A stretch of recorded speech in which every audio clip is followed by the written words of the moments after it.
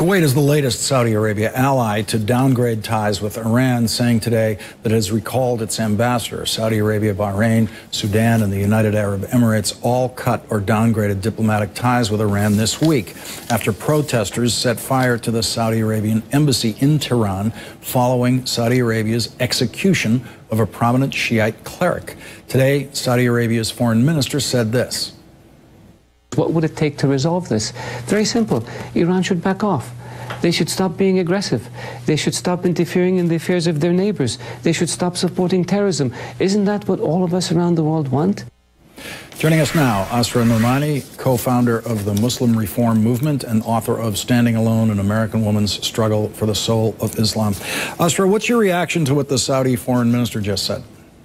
I would say that he should look in the mirror and say those exact same words to himself and the leaders of the government of Saudi Arabia. For the last 40 years, the government of Saudi Arabia has exported to the world an ideology of Islam that has wreaked havoc in the world.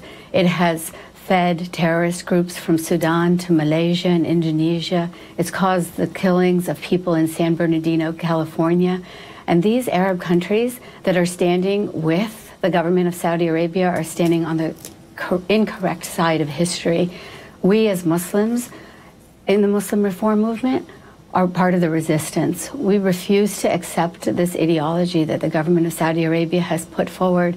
And this is not for us a sectarian battle. This is a battle about our faith.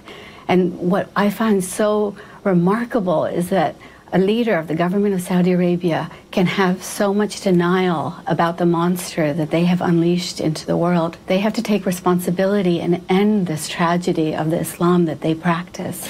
Asra, the Saudis executed a Shiite cleric solely for things he has said, and things he said in opposition to their regime. They had to know what the reaction would be in Iran. And around the world, Lawrence, I mean, people are condemning this execution throughout the world. I'm seeing from Muslims an expression of condemnation against Saudi Arabia that I have never before seen. I'm seeing people finally standing up to this dynasty that claims to have a stairway to heaven.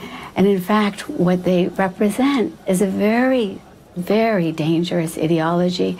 And so when they murdered that cleric, what they did was continue an entire decades-long track record of punishment of bloggers, poets, women, civil society activists that simply want human rights and freedom. And, you know, we really have to look deep in our hearts as Americans and as citizens of the world. You know, the people of this world stood up against slavery in the South, the white supremacists in apartheid South Africa. In my native India, Mahatma Gandhi stood up against the British. This is an ethical dilemma of our generation right now. The Saudi government is not practicing the right interpretation of Islam for our world today. We need to challenge their ideas of violence, intolerance, sexism, misogyny, and we have to do it with real moral courage. Asra Nomani, thank you very much for joining us tonight. Thank you so much.